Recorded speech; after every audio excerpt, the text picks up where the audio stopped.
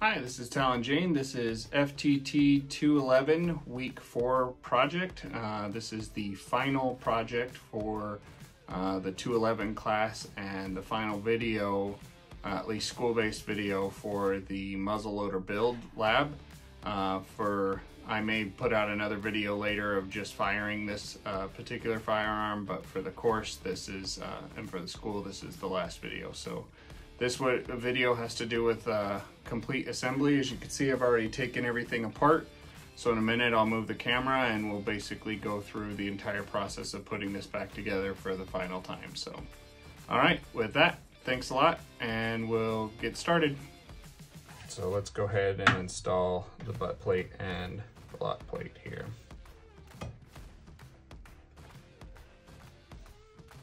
Or yeah, you'll see. Let's see if I can do this in camera. You can see I replaced all my screws with brass screws.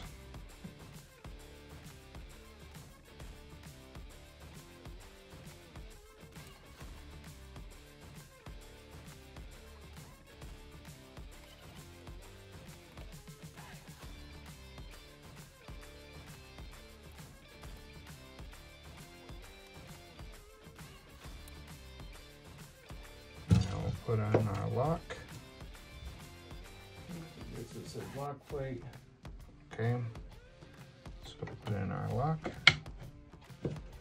Alright, this is held in with these two here.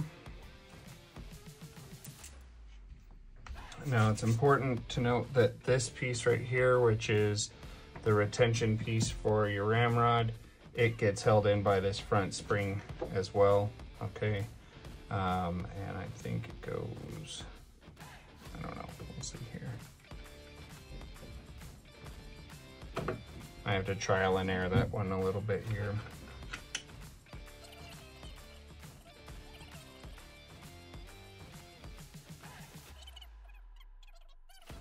Now it wants the sights. Okay, so this is not something we've done before. We just finished bluing this barrel last week. So let's go ahead and install our sights. These have been sitting here since week 1. Let's get the dust off of them.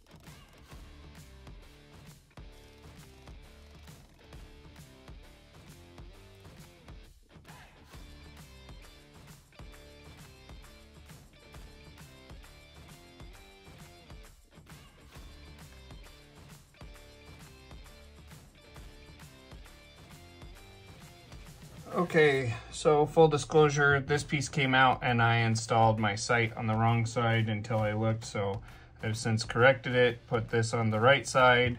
So I have the front sight and the rear sight both installed. Just need to clean them and oil it and everything. So we're ready to put this back into the stock now. You sure about that? So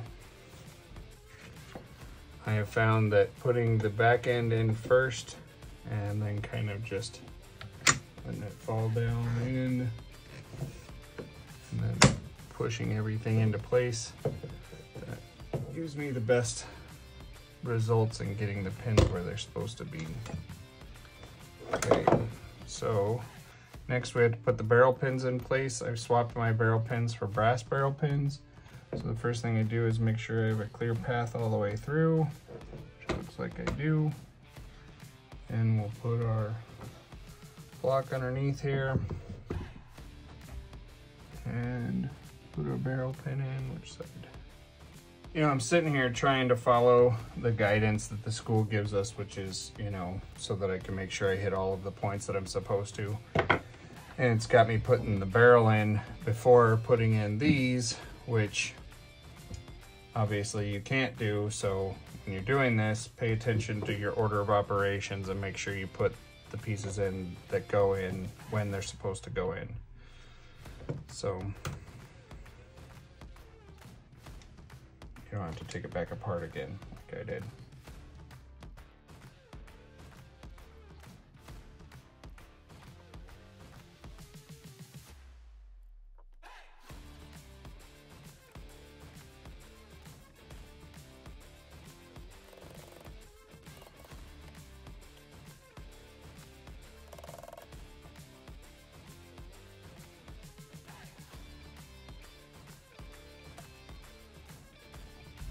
I never mentioned the trigger guard.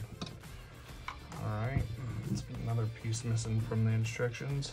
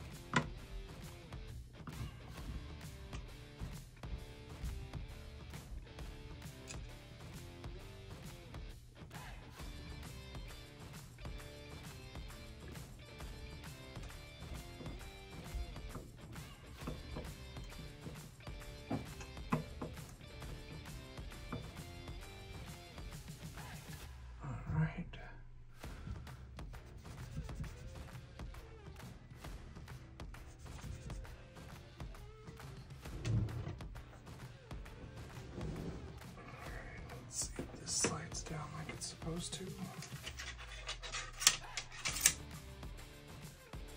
So all I did was I squished the spring down a little bit and it gave me a better retention on this where it holds in place, but I can still pull it out. So we're good to go there. Now let's put these back in for hopefully the final time.